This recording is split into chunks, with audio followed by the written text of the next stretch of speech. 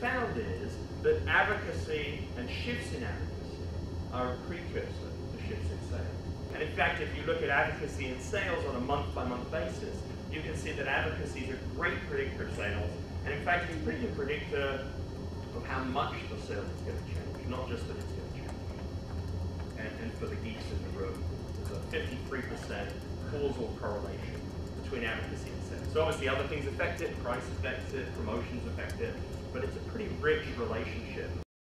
And we found three things have emerged that cause advocacy, and of course they're 3 C's, so C's are popular today. Our 3 C's, some of which overlap: convictions, constituents, and cooperation.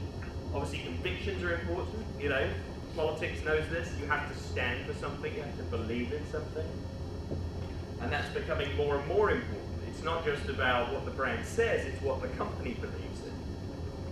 Constituents are important. You have to begin to think about your groups. You know, how can I take my conviction and translate it to these different types of people that I want to talk to? And then cooperation, the grassroots approach to things. How do I pull people into my brand relationship in order to have a richer